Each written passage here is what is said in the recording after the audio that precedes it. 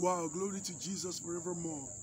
Bro, welcome to another face-to-face with Miracle. I'm so happy to welcome you again and to come your way again. My name is David Sholadoi. I speak to you a very quick word on favor. The Bible speaking in Psalm 102 and verse 13. It said, "Thou shalt arise and have mercy upon Zion." He said, "For the time to favor are here, the set time is come." Now I'd like to announce to you that your set time of favor has finally come.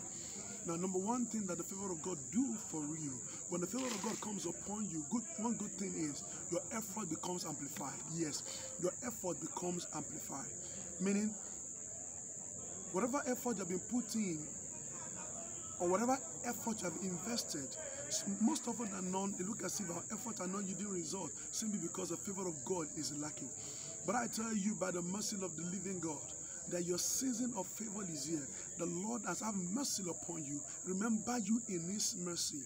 And I tell you by the Spirit of the living God that your time of favor is here. Now, one thing the favor of God does to us is that it amplifies our effort.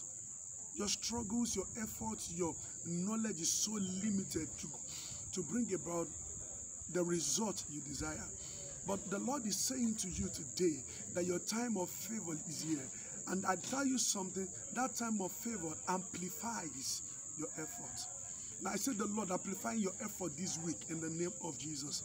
The Lord will go before you this week and favor you in the name of the Lord Jesus. Psalm 5 and verse 12 said, it's going to give you favor as a shield, meaning it's going to mantle you with His favor. Meaning it's going to amplify your effort this week to get greater results. I see you getting greater results this week. All through the days of this week, from now on, you begin to get greater results in all areas of your life in the name of Jesus Christ. Thank you. Don't forget to subscribe to this channel if you have not done so. And then you have more updates from us. God bless you. Enjoy the week ahead. In Jesus' name.